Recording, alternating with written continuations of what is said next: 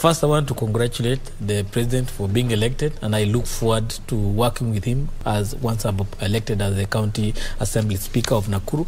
I call upon the MCs of Nakuru, give me an opportunity to be your leader, and I will definitely deliver with you and be able to deliver the promise that you've been elected for. Thank you so much, and God bless you. For me, I'll just say it was bold, courageous, and cautious in the same breath, given that there are some bold statements that he made. For example, the independence of the judiciary.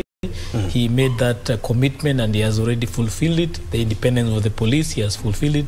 I think what we need to do also, extend the same independence to institutions like the county assemblies, which are supposed to check the counties, so that the treasury can also pay them their money directly, and they can exercise their oversight role independently.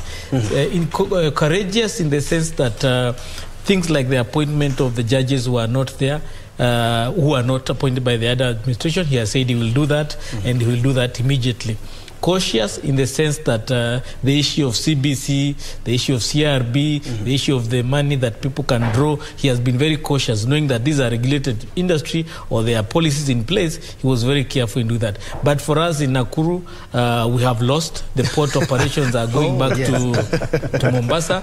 So I'm running to be the Speaker of Nakuru County Assembly. So my first order of business will be ask the MCs to discuss these issues on the plenary and tell the executive, we have lost the pet. What are you going to do about the economic zones around the Naivasha? So I'm looking forward to a very interesting mix of opportunities for both the county and the national government in terms of how this manifesto will be realized, in terms of how the administration will be able to realize its aspirations for the Kenyans. But I think it's important that we take advantage of the support of the international community that is here to do business. We are all here to do business. Let us make some money for Kenyans so that Kenyans can be able to put money in their pocket.